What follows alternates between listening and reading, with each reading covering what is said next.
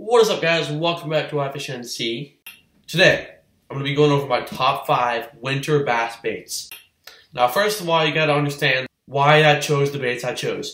Now, in the winter, the bass are a lot less active than they are in the spring, the summer, and the fall. And the fish, they slow down. The bass slow down. They don't feed as aggressively.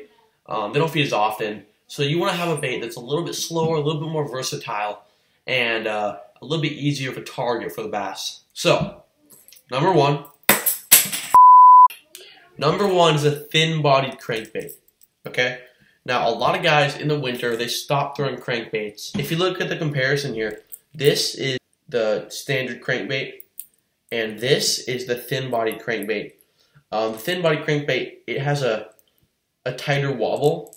It's a little bit tighter, and it's a little bit more of an easier target for the bass. Now, number 2 is the jerkbait. Now, the jerkbait is great for pretty much any season. It's a year-round lure, but I like to throw it in the winter because you can control how fast you work it. Jerk it twice, let it sit, and I recommend in the winter that you let it sit 20 to 30 seconds because you're giving the bass a longer time period to think about whether or not they want to hit that bait. In the winter, the shad die off. Not all of them, but some of them. And the jerkbait imitates that. Now, this isn't the ideal color you'd want to throw, but work it slowly, especially in the winter, because it imitates that dying shad, injured shad. That's another great bait for winter bass fishing. Now, number 3 is the jig.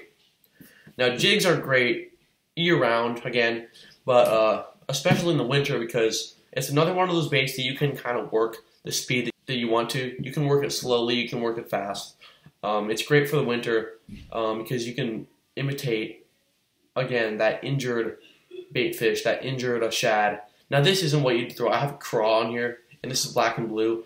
I guess you could do it. It's good for flipping docks and stuff. But if you're going to throw a jig, work it slowly. Give those bass a good amount of time to eat that bait. And the jig is another great option for winter bass fishing. Now, number 4 has got to be a spinnerbait.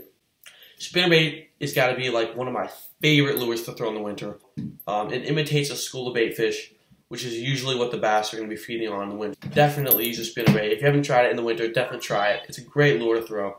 Catches a lot of fish, especially in the wintertime. Now, number 5 on my list of top 5 winter bass lures is got to be the chatterbait. Now, I do not have a chatterbait here with me, but I've caught a lot of fish on it in the winter.